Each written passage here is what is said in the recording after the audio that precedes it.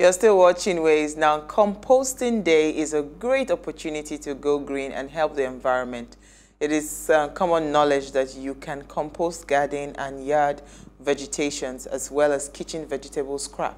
But you can also recycle many other things, including paper, untreated wood, and cardboard.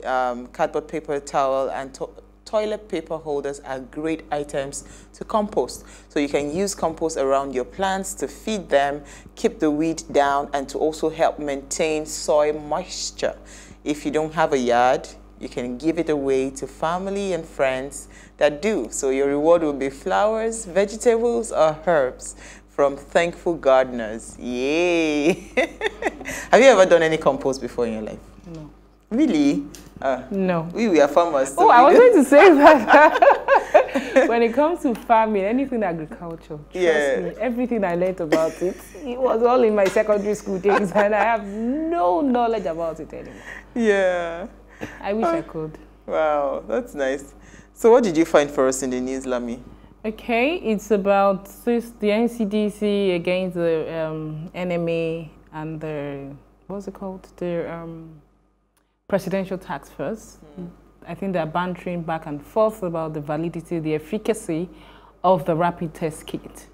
And then this is directly linked with the number of people dying in hospitals, because actually not in hospitals, because quite a number of people are dying from diseases not related to COVID-19. Yeah. This is particularly because a lot of hospitals are rejecting patients. And trust me, Uwa, I do not blame them. Because our testing capacity in Nigeria is limited, particularly because of the testing time. So while I've heard people waiting for their test, that while waiting for their test, they died. So what the NMA is talking about is, why don't we do this rapid test as a first layer? We could conduct another one, but at least as a first aid, so that if these are available, you can treat, even if it says, you're still going to double check, so that these people can receive treatment. So I think they should embrace the rapid. And earlier on, I was asking of the origin of this rapid test kit. That if we know the origin, what's the statistics of the effectiveness in those countries? So we can use that to rely on if we're going to use it or not. I think half bread is better than none. So I'm not saying we should entirely rely on it, but we can use it as a first layer. Absolutely. I listened to Dr. Francis Fadiliye, the president of NMA, and he was saying that a lot of times what they have been faced with now as medical professionals is when patients come into their hospitals. To treat or not to treat. So they are not able to treat because, first of all, they have to do this test. And doing this test, sometimes the test will take like 5 days for the results to come back. So it is difficult for them to, to touch that patient. So they end up dying. And how many patients can you test? Can you send your samples for tests? So for every patient you have, because don't forget that most of the symptoms, sore throat. When I'm going to have malaria, the first symptom I have is sore throat. Yeah. I've been threatening to have sore throat in the past few weeks. I said sore throat, better don't try it. Do you understand? Body pain, cough and cold and cough. These are my usual symptoms for malaria. So now you better not come. Do you understand? So how do you decipher if it's malaria, if it's typhoid, or if it's COVID? Absolutely. And that's why the fact that they are medical practitioners, they hold themselves also a sense of responsibility to be alive. So I think it's just how to balance it. Yeah. And I think the balance should be the rapid test. Absolutely. That's where they should go to. So my story is actually quite interesting. On Twitter, today marked 5 years of our dear President Muhammadu Buhari. Do you know about it?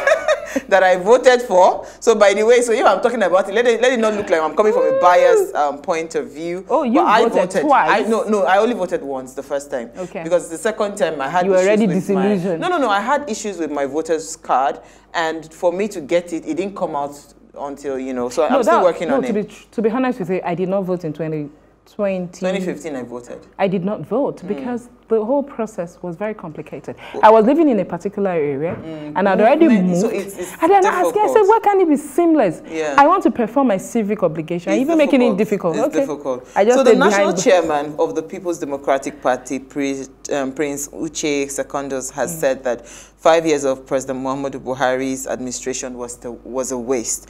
And of course, on Twitter, a lot of people took on the president on Twitter, and there's a hashtag trending, hashtag 5 years of disaster. There's this young man called Henry Shield. I mean, he's always criticizing and all of that. It says, dear Muhammadu Buhari, we join the world to congratulate you on your 5 years of disaster as president. May your kind never grace our national space again. So a lot of people are feeling so much disappointment, you know, from our president, you know, and I wouldn't really say that they're totally wrong. They're out of point because, you know, places, I mean, there are some specific things that had happened in our nation that we expected to see certain kinds of reaction from our president, and we didn't get those kind of reactions and all of that. Like so during the outbreak of COVID-19. Do you understand? There are so many things that he should have strategically shown to us that, come, I am here and I'm for everybody. And you know the statement he made, I can never forget that statement when he was sworn in 2015. I belong to nobody. I'm for everybody. Everybody had high expectations. You know, yes. Everybody had expectations. Yes, everybody had high expectations. So we're hoping, you know, that, you know, and for my me, take on this issue. Yeah, quickly. I personally think that there's nothing President Muhammadu Buhari can do till the end of his tenure, because I do not personally believe that he has the mental capacity and the physical capacity to carry out this task. So I think we're just going to wait it out till the end of his tenure. Wow. 8 years, that's a long time. Well, too bad. All right, so let's focus on what we're talking about today. Sheun David Onamusi will join us right after the break to discuss millennials and, you know, and let's hear what he has to say about millennials and the pressure, the societal pressure. Stay with us, we'll be right back.